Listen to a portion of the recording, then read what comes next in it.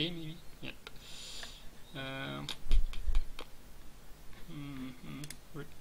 Okay, so here you go. You will just add the remaining percent because it's neater that way. Okay.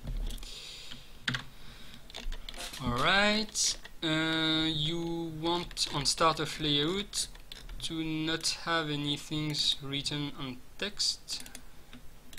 Okay. So here we have our game working. You can add many new things to this simple game. For instance, you could have more hiragana with the weird symbols here, or the compound hiragana for gyo, gya, things like this.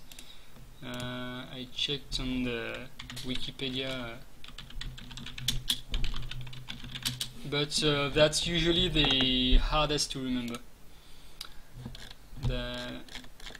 You can have a mode for this game with these things, with the little symbol called diacritics and digraphs, and these digraphs as well, etc.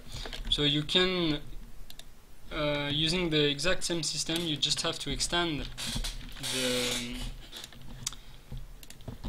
the number of here. Just have to extend these sprite animations frame and give the exact same extension to the possible answer, and it will use the same code. Can get a bit more complicated if you want your game to evolve during runtime.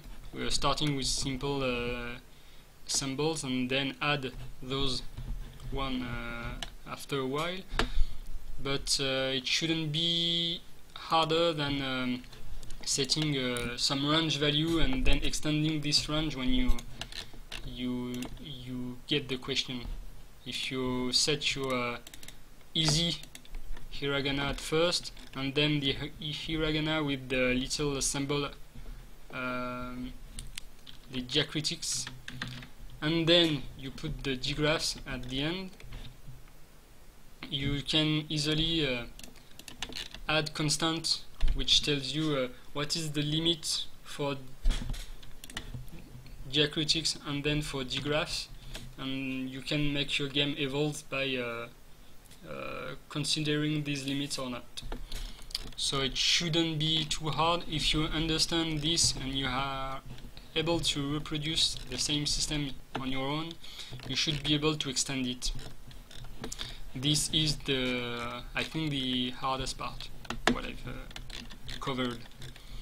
So let's just to review the whole code. We'll just I will comment it. Let's put this here. Start of layout. Okay, so I can collapse everything.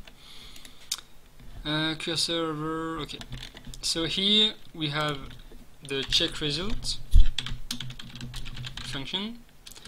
This one will handle the score.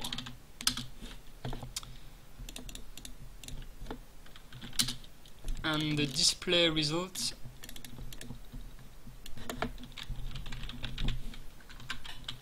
will display the feedback sprites. You can also add that it uses choice UID, so you have to be careful with global variables. Uses choice UID. What you could do to avoid this dependence to external factors for this function is to pass the choice UID, the choice value in the function, and use it instead of using directly the global variable. But for this simple mechanism, it's good enough. Choose a new hiragana on a new set of answer choose. Okay, so here we have the description of each of these parts are pretty self-explanatory. Display score here, so I don't need to add extra comments. This one as well reads pretty well. The same as previous event if good answer. Okay, save. Start of layout are usually some basic initialization thing like Z ordering, positioning, default positioning, and just get rid of default text. So initialization. Okay. Visible, invisible. That's the default. And if this part can be, it's a mix between the rollover and the actual game system, so can't really make a group rollover. It's the choice part. It's yeah, I can call this interactions.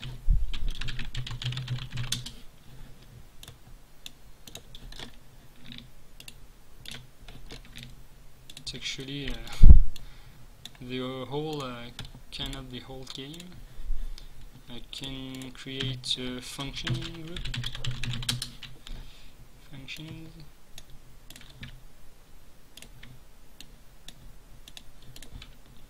Initialization. Quick run.